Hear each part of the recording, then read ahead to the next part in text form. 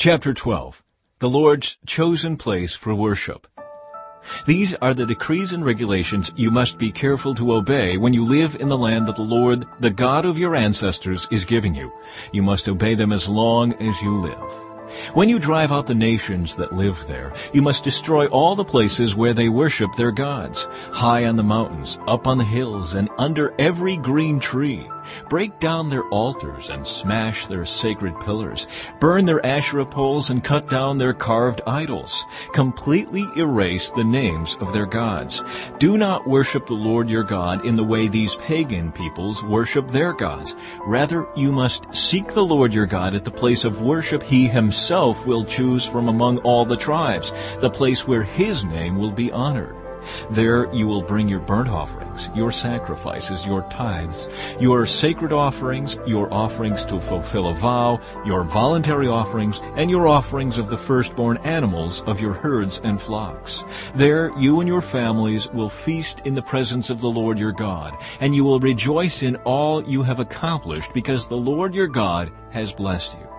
Your pattern of worship will change. Today all of you are doing as you please, because you have not yet arrived at the place of rest, the land the Lord your God is giving you as your special possession. But you will soon cross the Jordan River and live in the land the Lord your God is giving you. When He gives you rest from all your enemies and you're living safely in the land, you must bring everything I command you, your burnt offerings, your sacrifices, your tithes, your sacred offerings, and your offerings to fulfill a vow, to the designated place of worship, the place the Lord your God chooses for His name to be honored. You must celebrate there in the presence of the Lord your God with your sons and daughters and all your servants. And remember to include the Levites who live in your towns, for they will receive no allotment of land among you.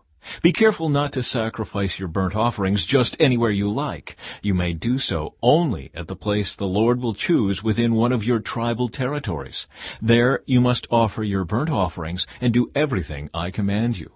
But you may butcher your animals and eat their meat in any town whenever you want. You may freely eat the animals with which the Lord your God blesses you. All of you, whether ceremonially clean or unclean, may eat that meat, just as you now eat gazelle and deer. But you must not eat the blood. You must pour it out on the ground like water. But you may not eat your offerings in your hometown. Neither the tithe of your grain and new wine and olive oil, nor the firstborn of your flocks and herds, nor any offering to fulfill a vow, nor your voluntary offerings, nor your sacred offerings. You must eat these in the presence of the Lord your God at the place He will choose. Eat them there with your children, your servants, and the Levites who live in your towns, celebrating in the presence of the Lord your God in all you do. And be very careful never to neglect the Levites as long as you live in your land. When the Lord your God expands your territory as He has promised, and you have the urge to eat meat, you may freely eat meat whenever you want. It might happen that the designated place of worship, the place the Lord your God chooses for His name to be honored, is a long way from your home. If so, you may butcher any of the cattle, sheep, or goats the Lord has given you, and you may freely eat the meat in your hometown, as I have commanded you. Anyone, whether ceremonially clean or unclean, may eat that meat, just as you do now with gazelle and deer. But never eat the blood, for the blood is the life, and you must not eat the lifeblood with the meat. Instead, pour out the blood on the ground like water. Do not eat the blood, so that all may go well with you and your children after you, because you will be doing what pleases the Lord.